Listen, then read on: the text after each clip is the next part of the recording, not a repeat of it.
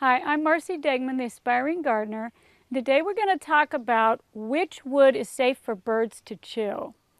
Now here I have a birdhouse that's been chewed by a squirrel or a bird. And of course it was probably not harmful because it has no finish.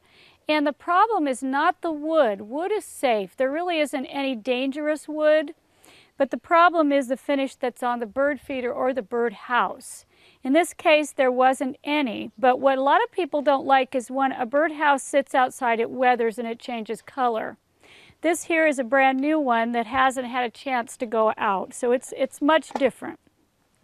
So the problem is, what can we put on a bird feeder or a birdhouse and have it still be safe? And the thing that I like to avoid is any kind of paint or stain completely.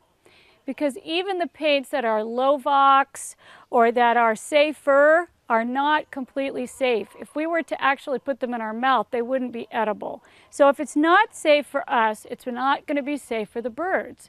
And you can't control them chewing and scratching. And having babies inside a birdhouse is really important, that it's a very safe environment.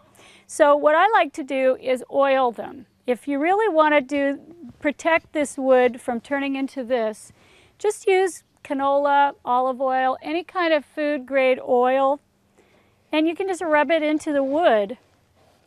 Not only does it beautify it right away, but it'll definitely help, and you can do that on a yearly basis and just protect the wood from the rain and the sun turning it gray.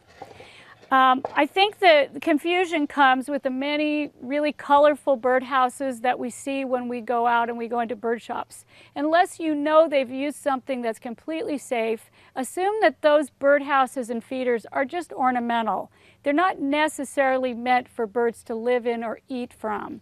So if you really want to make sure your birds are safe, don't use any kind of finish. Wood is fine. Oil is a good thing to put on it. Avoid paint, avoid stain, and just go natural.